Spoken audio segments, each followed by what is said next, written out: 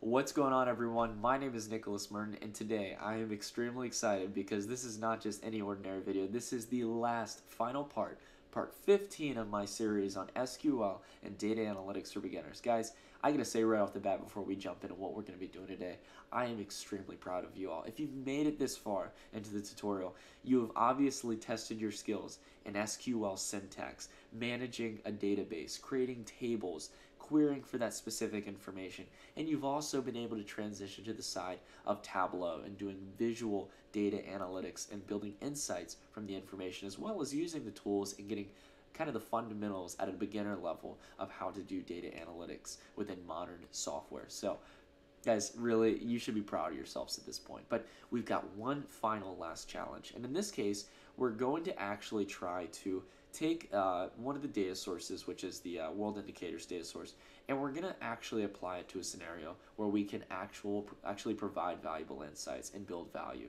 So let's say, in this case scenario, we are working for a retirement home company, and we're trying to find the best location or region specifically where we can start doing our business, where we can really make the most money, have solid profitable growth over time, and really have a nice sizable market towards our target audience. So let's not wait any longer, guys. Let's jump right into it and connect to our data source. So as I stated, we're going to be using not an imported data source. We're just going to use the World Indicators.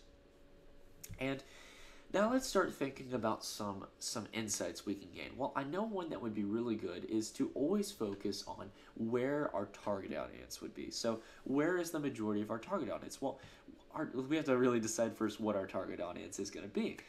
And I think that somewhere around 65 would be good. And ironically enough, if we look inside the measures here, we get a lot of information from this data set. And look at that, we have a population of 65 or over. So it measures how much of the population is that much in percentage.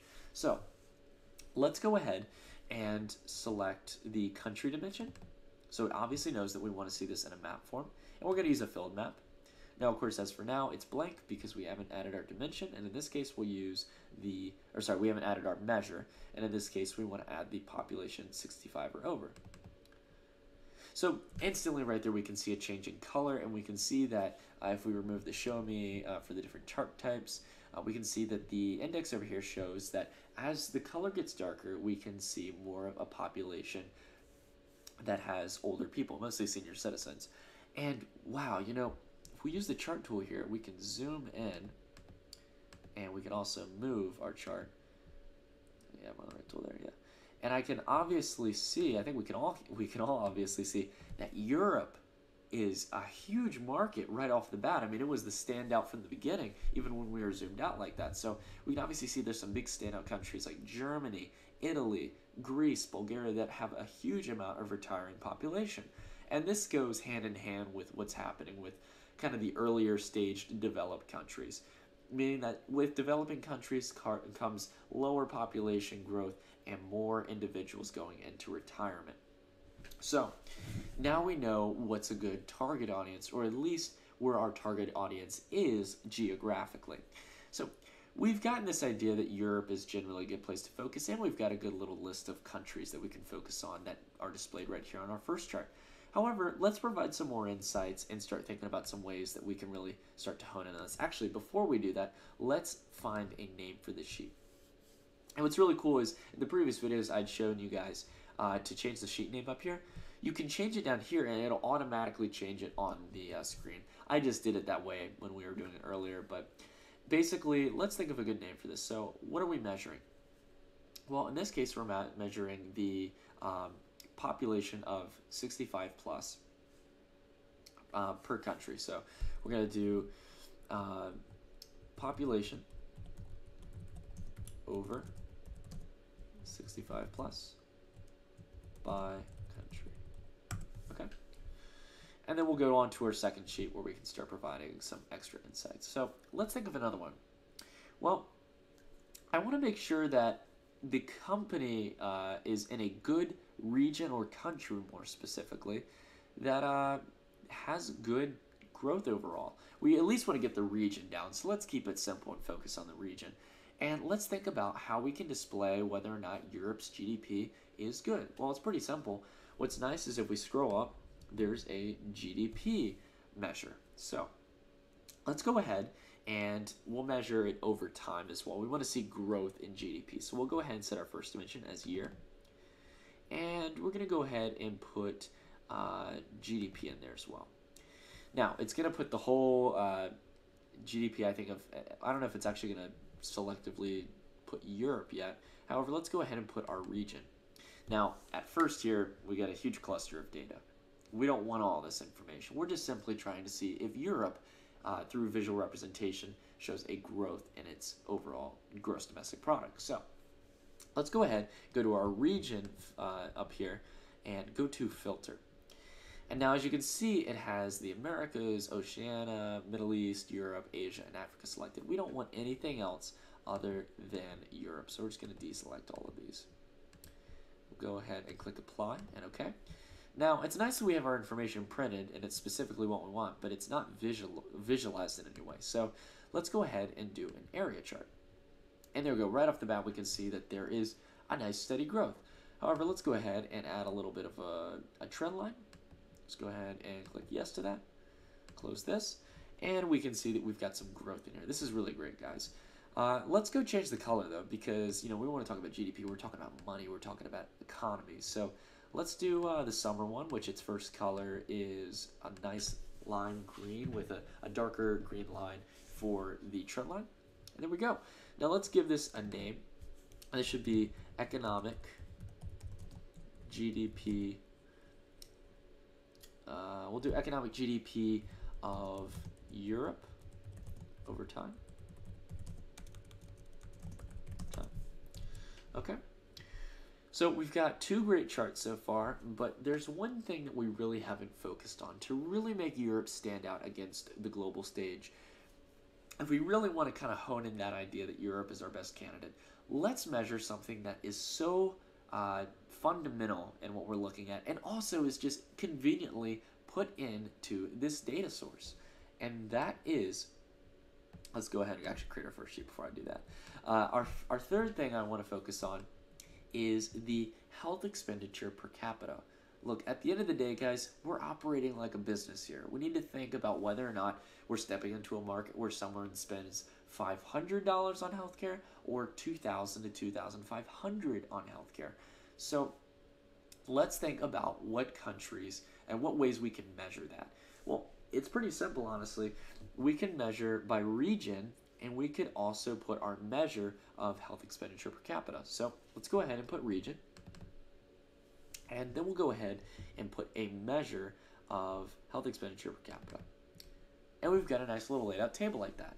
And we can obviously see, yet again, Europe stands out as our most predominant candidate to really reap in some decent profits for our company, or at least generate a nice stream of cash flow and revenue. However, this doesn't really look nice. It's just a little table. Why don't we make this table a little more colorful? Well, there is a really cool chart that is a highlighted table. And a highlighted table will help make our numbers stand out a little bit more and our values stand out more in the sense of what is the maximum, what's the minimum. And we can go ahead and put this in descending and obviously see that under Europe we have the Oceania, the Americas, Middle East, Asia, and Africa. However, Europe is the standout candidate. It is I would almost say three times as large as its bottom competitor in the sense of region. So this is a great chart, guys. It instantly shows that Europe is a great candidate. So we'll go ahead and do a name for this, and this will be, we'll do, in this case, it'd be health expenditure. Did I spell that right? We'll just do health expenditure abbreviated. Health expenditure by region. Oops. My spelling game is not on point today. Health expenditure by region. There we go. So now that we have all three of our charts, we've got a lot of good visual insights. We can obviously see that Europe is going to be the standout candidate. So let's find a way we can visualize this to everyone. Let's go ahead and create a dashboard. So this dashboard will be called Europe Data. And we'll go ahead and start placing in our charts. So we'll go drag that in first, our population by country. And let's actually set our dimensions here. I'm going to go ahead and set it to what I know I should set it to. I'm going to set it to 1200 by 1600. Okay. We'll go ahead and we're gonna add in our extra information. Oh crap! Nope, didn't want to do that. My bad. All right, let's get that closed, and then what I'm gonna do is I'm actually just gonna bring this above the chart. There we go. And then we've got our first chart here. However, we're gonna add our other ones as well. So let's scroll down. And let's add economic GDP of Europe. Put that at the bottom. And we'll go ahead and put this on the side here. Alrighty. So it's a little bit clunky right now. So let's go ahead and move this down. Move this. You just kind of got to work with what you got and make everything look to how you like it. So I'm just going to stretch this out a little bit more. Health expenditures by region, and we'll bring this down as well. We don't need this to be as tall. Shrink this a little bit and just really hone in on Europe. We're not trying to show a huge map here. So let's get Europe a little more specified there. And you know what, let's stretch out this a little bit because we've got so much room. So just go ahead and do that, and we'll stretch it out to the side as well. Really make this stand out. There we go, cool. So we've got a nice little layout of information here. We've got the health expenditure by region, we've got population over 65 by country, and we've got economic GDP of Europe over time. So all very simple, however very insightful, and we've been able to take these big clunks of data and make it visualize so we can get these insights. They're very valuable. So let's go, actually, no, let's do a little bit of cleaning up though, because this isn't perfect. Our health expenditure per capita, well, we've already got that there, so we don't really need this. We can go ahead and delete that. And our region for Europe, we don't really need that. We already specified that this is economic GDP of Europe over time. So let's go ahead and get rid of that. We'll go up here and just hit the X. And there we go. That looks a lot better. So now that we've got that, we've got a dashboard ready. So now let's bring it to a story where we can start doing some kind of some verbal analysis over what we found. So we'll go ahead and drag our dashboard into here. We've got all our information. Let's reset the resolution to 1200 on the width. On the height, I'm going to give it a little extra. I'm going to make this 1800. So, oh, maybe we might want to make the width a little bit more. Let's see, 1400. And we'll cut that down to 1300. There we go. That looks good. Alrighty. So now let's give this a title. This is going to be, let's give it some kind of cool, kind of almost like article-like name, something that really kind of hones in what we're talking about here. We're going to say Europe, the frontier for retirement health care. All right, cool. So we got a nice little title up here. Let's go ahead and center that. Apply, click OK. And it's starting to look really nice. So let's go ahead and add a caption. We're going to drag this out so it's a little wider. And we can give a nice little brief description of what we got from this data. From our analysis, we've spotted a clear trend towards solid economic growth and potential and European markets for our company. Okay, we'll go ahead and stretch that a little bit more. So overall, we've got Europe, the frontier of retirement healthcare. From our analysis, we've spotted a clear trend towards solid economic growth and potential in European markets for our company.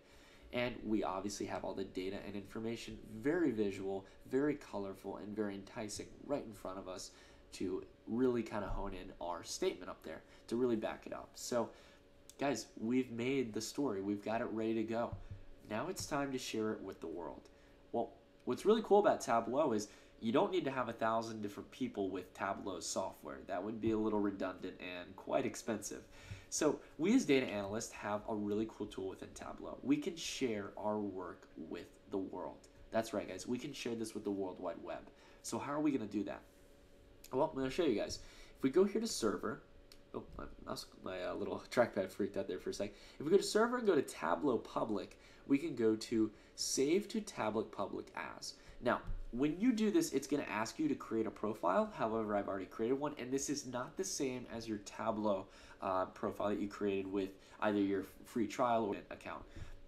You're going to have to create a separate profile for this, and you'll see that it won't work. So it's free, though. It's something that you can set up for, and it's just a way to share your stuff with a public network, almost like a little kind of enclosed social media of Tableau. But we'll also be able to share it with its own URL and also with an embedded code on our websites. So we're just going to go ahead and click Save Tableau Public As, and it's going to ask us for a name. So we're just going to do the same as our story name, Europe, the frontier of retirement health care. All right, go ahead and click Save, and it'll start publishing your views, and you just have to give it a few minutes because it is making this built for the web. And just like how we it's not just going to be a static image too. That's the thing I think a lot of people would stereotype this would be. It's actually an interactable chart. It's literally just like how it is in Tableau, and we'll see that right now. So as it loads up in my browser, give it a little bit of time to go through the briefing process. And there we go, guys. There's our analysis of Europe and how it's our potential candidate for our company. So our employees can see this, they can interact with it. Everything is very visual, it pops out, it's interactable. You can zoom in on it, you can zoom out, do whatever. And as you can see too, it started out zoomed out or to the exact measure that we had on Europe. My trackpad's just bugging out right now. So anyways, we've got our, yeah, there we go, now I got it back. So we've got our nice charts and everything. We can scroll down, we can interact with our economic GDP chart. Everything is functionable, guys. So we've got everything online and ready to go. Now, before I wrap this up, I want to let you all know you can download it, you can view it in full screen, and you can also share it. And this is where you can get the embedded code and the link as well. And you can select between the current view of what you have and the original view. So, guys, I gotta say it. Congratulations, you are now officially, as individuals, in my mind, beginners at SQL and data analytics. Congratulations, guys. And I gotta say, it has been an honor and privilege that you guys have stuck around and gone through this entire tutorial. I can definitely tell you, you've probably watched the view count, and I'm gonna make the calling now that it's gotten shorter and shorter because a lot of people can't stick with it, guys. They usually don't have the passion or drill behind it to really learn about it. And there's some of you out there who have made it this far who really have probably sparked a passion within it. I sure know I have. I love data analytics, and I love also as well SQL and database management because I understand, and I hope you do as well through this tutorial, why they go hand in hand. They can really come together to provide a lot of valuable insights and help you make proper decisions in the process of doing whatever you're doing for yourself, for an organization or company. So guys, like I said, congratulations, and like I said, it's been an honor for me to teach you all. So thank you for sticking with it, guys. And if you'd like to see another tutorial, or if you've got any questions or errors along the way, like I said, do not feel, obligated that you can't leave a comment. Please contact me. I'd love to help you guys. Anyways, that's it for the video. I appreciate y'all sticking around, and I'll see you all in the next video. Stay tuned for more.